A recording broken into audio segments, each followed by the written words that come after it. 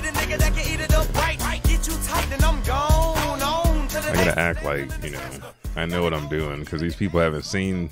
See, they thought that we were going to see us yesterday, and now we're here today. So let's do this thing the right way. I know you guys hear T-Pain in the background. We got to turn them down. If you are listening to the music in your streamer, go to slip.stream, but fuck that. Let's introduce ourselves first. And 3, 2, 1. Welcome and welcome back to your weekly source of anime, comics, video games, and pop culture goodness here at the Elijah Bailey Show, where we believe Hugh Jackman is our Wolverine and chimichangas taste better in the MCU. Don't ask me why, they just do, and that's why Deadpool loves them. But as always with me, if we were sitting in the same room like we had been the last 2 weeks, he would have been to my right, the half human, half vampire, and half demon.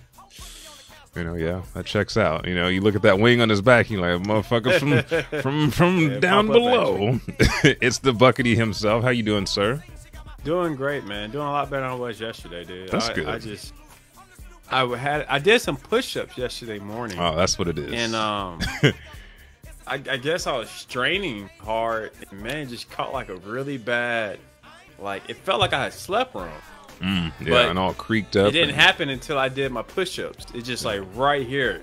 All it's through finally starting to, you know, them rhomboids, trapezius, loosen up and everything, dude. It had me. Then I had a really bad headache. Allergies just bothering me, but no, finally today feeling good, man. That's good. Feeling great. I like to hear that, because like to hear that you're doing better, because like, you know, right now in these COVID times, man, that like, shit'll honestly, get you. that's why even when you was like, hey, I'm gonna do it at the house, I was like, yeah, I don't blame you. I would too. and I was like, I was just sitting there, I was like, man, I hope he's all right, because like I was feeling shitty, and we just talked about that, like all that coffee in my system. Hey, we got 7 viewers. Thank you guys for watching. Hey, what's up, Mom? On Facebook, YouTube, and Twitch. We are back for this episode. But yeah, I was like, hey, dude, I got to get my sleep. And you like, man, get that rest. Because like, I am one. Somebody asked this question, like, why do men not want to go to sleep? It's because we have so much shit to do. Like, and then when we get to sleep, somebody comes to wake us up. So we just like function on no sleep. And I was like, dude, I got to get sleep. Like, That's really how it be a lot. Yeah. You just know how to forget to sleep, really. Yeah, and it's not like we don't want to sleep, because Jessica asked me this too. It's like, go to sleep if you're sleepy. I was like, no, I'm not sleepy. She's like, yes, you are. You're going to sleep, but I don't feel sleepy. I'm like, I'm in daddy mode. I'm ready and alert for like if I need to take the dogs out, if we need to do like that's what I'm in. So, but I think I had actually just picked up some melatonin. Melatonin, yeah, to help me. Don't be dumb. Make sure I force myself. Yeah, watch them levels. They say you eat too much. I you turn light skin. I use a little 3 milligrams. You gonna be in here questioning your favorite anime like Joshy Boy, like you take too much of it. But for those of you guys that don't know me, I am the terror that howls in the night, human by day, crazed beast by night, Elijah 5000 here. And we welcome you. Thank you for joining us today. This is Tuesday, damn 5:30. As you heard, we had a off step, but this is October 3rd, and this is the 333rd episode of the Elijah Bailey Show. Now, a couple things I want to mention. If you look in the corner of your screen, you'll see 2 of our sponsors. Now, we are sponsored by Switchery, and Switchery is the world's #1 online store for Nintendo Switch, Switch Lite, and Switch OLED accessories, protective cases, and thumb grips. I actually have a case that's not in here. I moved my Switch to the bedroom, but it is Raichu and Pikachu covering case, and it actually has like boosters on the back. So now when I'm playing Mario Kart with my wife, it just feels even better when I beat her ass, because I have that extra grip where my pinkies are. I'm smashing down on those red and blue shells. But they are one of the sponsors. You guys can go there. You can use our promo code Edge10 and get 5% off, or actually 10% off there if you go to Emmy Eats. That is our other sponsor, the only like really fiber and non like convoluted ramen place to go. If you want the best flavors in ramen, the first low carb, high protein, and plant-based instant ramen, go to Emmy Eats and put in Edge 10 and get $5 off your purchase. And another podcast I'm on, What's Up Fandom, you can also do Fandom 5 and get money off. So that way you can get 2 discounts on your Emmy Eats. Now today for the show, if you're watching on Twitch, you can use chat commands. You can send your emotes, animated emotes, especially if you have subscribed. Remember, it is September. Oh, well, I guess it's October now, but it's still rolling over. It is still rolling closer. over. Yeah, we're at the beginning. I would do it anyway. You got Amazon Prime. Go ahead and use that free Prime subscription on the show that you love. We bring it to you every week. Now, I know streaming has been few and far between, but that means I got real shit going on in my life. You don't want a needy bitch. You don't want me to be up your ass every day with streams. You want to have a streamer that's like, hey, this guy has a life. I want to hear about that life sometimes because I have some issues with Oklahoma City and their Scissortail Park. We'll talk about that later in the show. But today we're here to talk comics because we had some trailers dropped that are amazing. We had Black Panther 2. Balck Adam showed us a bad guy. And we finally watched Thor Love and Thunder. And I know you wanted to talk about this because of all the controversy with it. So, there is controversy with it? Bro, Taika Waititi's not coming back. He's not making another one. He said, fuck it. Yeah, because people up here, bitching and all this other stuff. It's like, well, fuck it, then you don't get my work anymore. And he'll spend his time making other his track record for like great shows is kind of unrealistic. Like everything he does is a hit, and he's getting ready to move to the world of Star Wars. So I'm excited to see what originality he brings to it because he transformed Thor to a damn near almost different character. Or he pulled out those qualities that we saw that weren't really highlighted because they wanted to make a real rugged Viking. And it's like Thor is naive. Thor is, he's goofy. That's who he is. And he brought those characteristics out. I enjoyed him. Hopefully you did too. But yeah, my mom said it doesn't work. You might as well drink a nightcap. It just depends on who you are. Hey, what's up, Superhero Dreamer? Thank you for joining us on YouTube. Let's go ahead and get into today's show because we have a lot to talk about. Now, one thing that I did not plan on, because we were going to do it at the studio at your house, was having the comic book covers because I deleted them from my phone because I'm low on memory. So, what we do every month, at the beginning of the month, we cover comics. I deleted them straight. Oh, I got them straight out the book. Yeah. The first week of the month we cover comics. Second week, next week will be anime. Third week of video games, and the fourth week is our Bailey Bugle. So we're going to give you the October comic book recommendations, how we see it. 2 from Marvel, 2 from DC, 1 from Image, and 1 from Dark Horse. If you want to start with Marvel, I'll go ahead and pull up those covers.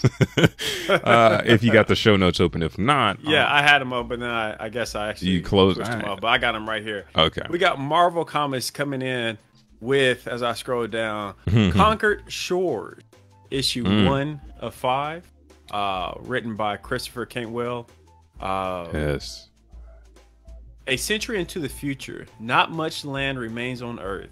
A combination of worsened climate and devastating war with the Kree has left the surface of the planet mostly inhospitable. With an dwindling population of air breathers and a profound lack of superheroes to protect them, enters Namor, who's these many years on the no longer king of Atlantis, but the ruler of the entire world. It's a 32 banger, rated T, $4.99. Yes. Do they have a date? No date. No. But it's Marvel. Marvel does that. They do. Next up on our list is Crypt of Shadows, Volume 1, written by Christopher Cooper. And the heroes of the Marvel Universe spend most of their time in the bright sun, flying high above it all. But every once in a while, they venture into the darkness that lurks in the hidden corners of the world. There lurks the creatures, the monsters, and vampires, the ones who prey on innocence and goodness. Yes. Join us in some of your favorite heroes, from Tales of Fang, Claws of Silence, stalking swamp creatures to celebrate All Hallows Eve. Hell yeah. This is a 56 banger. One shot, which means it's only this copy and that's it. Rated T, $5.99. Yes, sir.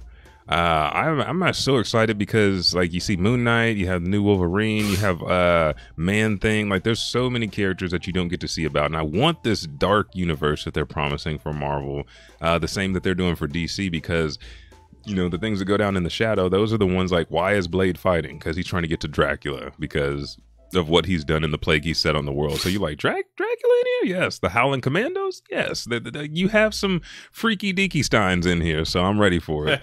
DC Comics, I'm going to read the comic first, then show you the cover. And this one was funny to me because it reminded me, you remember the episode of Dexter's Lab where Monkey had to go against Macho Man, like he was the intergalactic wrestler. Oh yeah, this is that was a classic. yes, this is exactly what it was. Actually, let me start with this one first because the artwork for this is amazing. You guys know I'm a Static fan. I bought it as soon as it came out.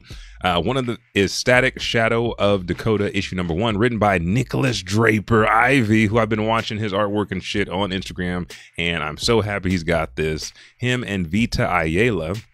Art is by Nicholas, and there's variant covers. There's about 3 other variant covers besides the first one. It looks beautiful. $3.99 US, 32-page banger, 1 of 6, and the variants are $4.99 on cardstock. On sale October 4th, so that is today. Static is back. Though Virgil and his friends might have been able to stop the government's off-the-books prison operations in Dakota, a powerful new threat lurks in the shadows. The mysterious Ebion is cutting a bloody swath through the underworld on a single-minded quest to find his brother. Against his backdrop of exploding violence, innocent people are finding themselves in the crossfire. The breakout creative team of Nicholas Draper and Vita Ayala have returned. Let me throw his last name, because it's hyphenated. Draper Ivy and Vita Ayala have returned to make Static's life in Dakota City very complicated indeed. You've never felt shocks like these. So let me go ahead and switch over so you can see this cover. Look at this shit right here now. I can't zoom in on, wait, you know what? This is 2022. Let me do it like this. Okay.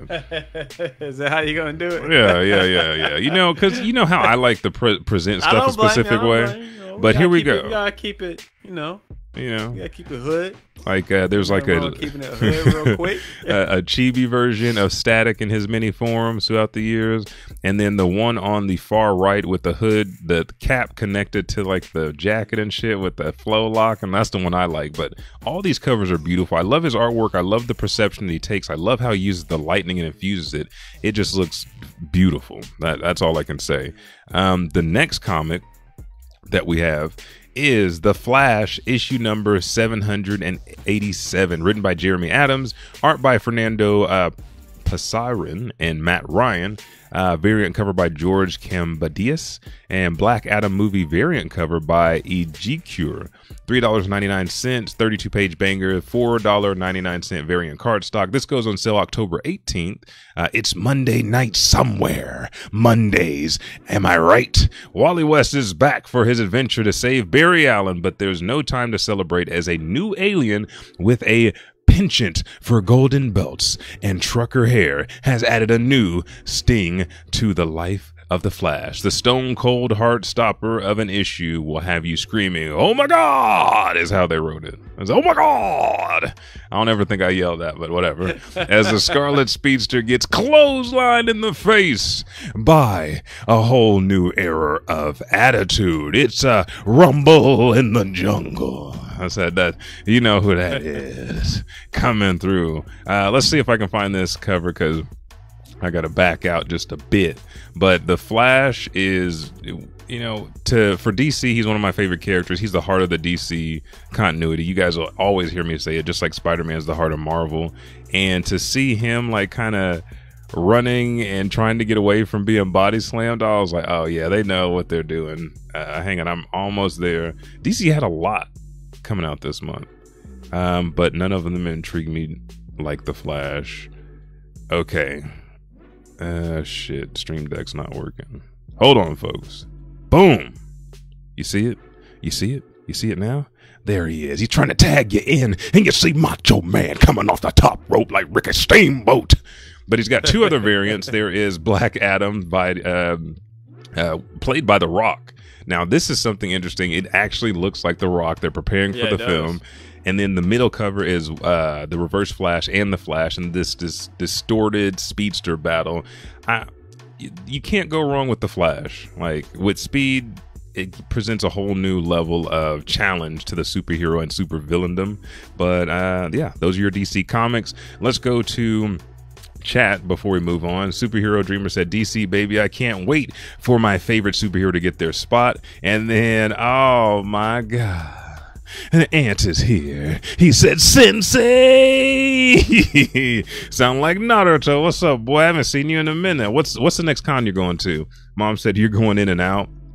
Okay, so it's weird. I hear myself fine. What are you watching on Facebook? I might have to check the levels on there. Who, me? My mom. She said it's going in and out, but I'm listening on Twitch and everything is flowing straight through. Superhero says, "Oh, I was never a fan of the Flash." Well, you know what? He wasn't a fan of you. He's not saving you. No, the Flash. I like the Flash. He's cool. I grew up when you used to buy VHSs at Homeland, and they didn't have a lot of superhero comics that were live action. The Flash with Wesley Allen Shipp. That was my joint. But let's keep it pushing, sir. What we got next? We got Image Comics 3 Keys Volume 1, Issue 1, $3.99, hitting the stores October 5th. Han Solo artist David Messina invites you to explore the mystery world of 3 Keys. Did the inhabitants of another dimension flee into our reality to save themselves from the terrible wrath that is the Great Old One, or to help prepare us for a final devastating invasion? What if its humanity only chance against the Great Ones is the impetuous, mischievous young woman and her sardonic fury and surprisingly violent mentor? Yes. That was a mouthful. I know. I know. You did great. I'm proud of you. I like this one. It almost reminds me of like it's pretty cool. Wildcat from DC taking on the apprentice of like Black Canary, but it's just got like a lot of body to it, a lot of weight to it. It just caught my eye out of everything that's coming in October. And as you guys know, we have been doing like 2 comics a month for Image, because they're just, the originality that's coming out of Image Comics is mind blowing. But this one really stuck out. This is one I was like, I want to hit on just one this month.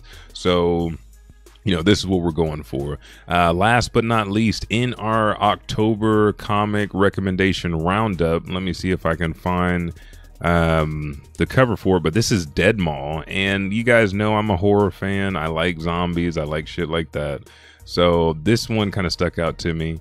Let me redo this, but let me go ahead and read it to you. So, Deadpoll issue number 1, Shop Till You Drop. The Penn Mills Galleria is about to be demolished. 5 teens sneak into a mall to take a last look around before it's gone. However, while Penn Mills has been closed for years, the mall is far from abandoned. A night of exploration becomes a shopping spree from hell. The teens must contend with the sprawling, transformative, cosmic horror of Penn Mills, or be trapped forever within the dead mall. Adam Cessis, I think is how I say it, Cesar, maybe is how you say his name, is a critically acclaimed horror author and is leading voice in the emerging genre of contemporary YA horror. Clown in the Cornfield earned a 2020 Bram Stoker Award nomination, multiple starred reviews, and has been a option for a film. So you're dealing with a author or writer that knows what he's doing, is basically what they're saying. You have artist David Stoll. He did the colors, he did the cover variant, and this is a 32-page banger, $3.99, dropping October 26, 2022. Now let me see if I can find it. The only thing that I do not like about Dark Horse's website is sometimes they put some of the covers on the previous month, or they push them forward. But here we go, I found it. This is the cover. This is what caught my eye, and I was like, dude, I gotta read this. I'm reading Junji Ito, all kind of shit, and this falls right into it. It almost looks like, you know, something that you see in Constantine. The cover's ripped in half. You see the door opening, and you see all the horrors inside. Plus, you have 5 teens, so I want to see who dies. You know, that's just what I want to do. Who's going to go next? After movie Fresh with Sebastian Stan that I watch, you know, I need something a little bit better. You know, let's do. Hold on. You're about to take commercial break. Go ahead, dude. All right. Let me jump back in the chat. Mom's watching on Facebook, and the Super Dreamer said, I'm still waiting for that Dreamer Superman Son of Cal review. Okay. We'll bring it. I will bring you that review, no problem. But before we jump into our black character, comic character, and it's really going to be an anime character that we celebrate since we missed it last week, we're going to take our first pause for the cause. So sit back and listen to T-Pain on slip.stream. Again, if you're a streaming Streaming. You can use Slip.stream to stream whatever kind of music you want without having to worry about any copyright strikes. This was a site created by T-Pain for that because he is an avid video game streamer. If you guys haven't seen him on Twitch, go ahead and follow him. We'll be right back after this commercial break.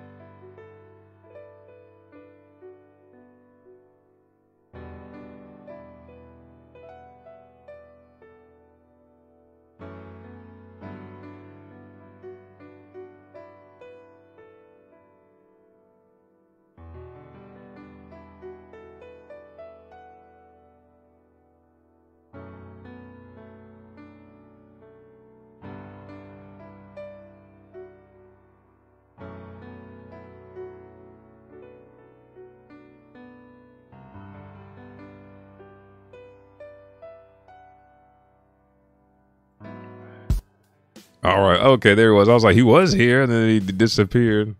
Oh, okay. So before we jump back into this, like what I'm hearing on your end, I'm hearing me in the background doubled. It's like it's picking up from the webcam. Yeah. Yeah. I know. So I'm gonna leave your mic off while you get that fixed. Okay, what's on in the background? Let's see. I see some. There we go. All right, folks, he's back. Better? Yes, that's. You sound like you never left. Okay, yes, I sound normal. Yes, you do. Superhero Dreamer said Dreamer is my favorite character from DC Comics. She's new. Actually, we covered a little bit of Dreamer not too long ago, and I know who Dreamer is. There's a live action version, isn't there? I just now started watching Stargirl, trying to get caught up on the stuff that I've been behind on for that. But I heard Dreamer's badass right now. We will talk more about Dreamer you know what? We will do a review on Dreamer. There's nothing wrong with that. But in the background, it's got to be like a new Gundam. I feel like the world looks like shit in the background. Like some Gundams is knocking shit down, and then like, is that Big O? It's real back there. No, I can't make it out because the white. That's okay. That's okay. I think those colors are just blurry. This camera is kind of. Yeah. It's like bright. Which right I now. wish you could have kept the other camera. You know how that shit. You say what? Like I wish you could have kept the. Oh, that's G Gundam. That's that first episode. That boy with that he's give me the Gundam Domon, and Domon had to take that jacket off and like, oh, sorry, motherfucker, I'm looking for my brother Kyoji. Have you seen this man? You know what? I was talking about tattoos today, and I was like, man. What the hell? No, hey, do that. You say what? I was talking. No, I like the blur a little bit. I was talking about tattoos today, and I was like, man, that shuffle of lions. Overly aggressive blur. A little bit, you know, a little bit. But let's jump back into the show since we did start a day late and started a little bit late today. Let's go to our Tell You Say. Now, every episode we honor a black character, and today is no different. We're jumping right in with a character that I missed and skipped over from Fire Emblem, aka Nathan, some more from Tiger and Bunny. His name is Fire Emblem because, as you know, well, we'll talk about it in the show. One of the few non-binary characters in the anime world, Fire Emblem, aka Nathan, is an effeminate hero who was bullied by their classmates and disowned by their parents for showing interest in makeup, jewelry, and dresses. Though haunted by this, Fire Emblem is still a confident person and embraces themselves for who they are. Fire Emblem is a man. This camera picks up a lot of light. My bad. It does. No, you're good. Fire Emblem is close to their friends and loves hanging out with the heroines. They flirt with the male heroes and they don't seem to mind. If anything, they banter with Fire Emblem and don't avoid them, even though they get a little handsy. Fire Emblem is flamboyant and proud and sums up their own character in one quote. They say a man is made of courage and a woman is made of love. So what does that mean for people who are both? We are invincible. And this is why we pick Fire Emblem. Fire Emblem embraces the world that kind of reflects who we are today. Non-binaryism, different pronouns, and it's a badass character. If you guys haven't watched Tiger and Bunny, they have a season 2. You guys need to check it out. I think it's still on Netflix. It's a very fun anime because it's a mix between like buddy cop and wrestling. So there's our character, Fire Emblem, aka Nathan. Let's keep it pushing because there was a lot of news. Let's just go into this first and foremost. You want to just hit on it first? You want to just get it out the way? Let's just get it out of the way. I'm about to pull up a clip. Oh, and I saw what you was talking about House of Dragons, and I was like, yeah, you was right. Don't even watch it. Are you caught up on it? No. After you hit me with that, I was like, okay, I've got time. You know what I mean? But yeah, you got plenty of time, dude. Everybody was like, I don't even watch the. This is how bad it is. If anybody knows me, I love spoilers. Like, because I love spoilers, that means I automatically love demos, trailers, previews. I love it all. Yeah. I do not even care to watch the preview of the next episode at the end of the episode. No. But anyways, I figured. Love of Thunder. Yes. The Love and Thunder. You're seeing clips now. Thor, Love and Thunder. I've watched it twice since I watched it. People really did not like this film. They're like, that's what happens when you throw money in the big budget. But it's the same motherfuckers that think that mermaids are all white. So why didn't people like it? It's like, white what people. Was there? You know, white males. I feel like they didn't want Jane as the mighty Thor, which was a damn fine comic. It's the same people that complained about Captain Marvel, Carol Danvers, same ones that are complaining about, you know, KTAB Gaming, what's good? Hey, buddy. Hey, what's up? Thank you for joining us. What did you think? What question did you have? Because you wanted to wait until I watched this to ask me some questions. Honestly, I can't fully remember. Okay, it was a little while ago. It was a lot that was going on in this movie, and there was things that I really enjoyed about the movie. Because I understand the tone of this movie was meant to be different. It wasn't going to be happy-go-lucky because, you know, Thor is in a dark place mentally. Yeah. You know, he's lost. He's kind of confused. Midlife crisis. Of life. Yeah. You know, technically all his family's gone. He don't have a relationship with the one he loves anymore. Then to come find out that the one he loves is, you know, pretty much almost a new Thor. So I think, and I love how they kind of gave him like a midlife crisis feel. You know, even on the first fight scene that we see down here, you know, how he just kind of came in, just wreck shop, and how I don't want to spoil too much of it, but for me, even with understanding all of that, man, it was not hitting for me. Like it felt like it was not rushed because it's top production. Yeah. It looks gorgeous. Fight scenes were dope too. The story itself, I just couldn't even connect with it. And maybe because I know a lot of things that I ride with is like the villain. Yeah. So if there's a lackluster villain, I'm automatically gonna be like, oh, this is trash. And I think the villain, he had potential to be super, which I think he is super raw. Yeah. You know, he's labeled the God Butcher, but we never saw him butcher any god. Hey, outside you hit on for something. the first one. Yeah, And then that was it. So we really didn't really obtain like a fear for that character. All we did was just keep setting our heads like, oh, he needs a hug. He wants his daughter back. A god played him, and now he's mad. Hey. Huh? But that was it. Mm-hmm. So yeah, I'm right there with you, because there was parts where when they went to Omnipotent City, like if they would have showed the god, because I don't like the aesthetics. People had like well, he doesn't have the tentacles and stuff like that, and they said he would have looked just too much like Davy Jones. It wouldn't have worked. So of course they screen tested it. Kevin Feige still stands by the film. I feel like they showed life and death at a different point. You know, they were focusing on the god dying, but they also focus on Jane having cancer. And they should have separated those. They should have seen more of the God Butcher fighting and killing these guys we've never heard of to see those epic battles. But again, that would have just been a battle movie. And Thor is moving. He's a Viking. He's a god like over 1,500 years old. Like, let's move away from just him fighting, and he's a person. So what do people go through? Maybe he does what he has to do reluctantly because he can't find himself. You know what I mean? And I think that's where he tried to show that Thor, these superheroes, they do have lives. They are humans.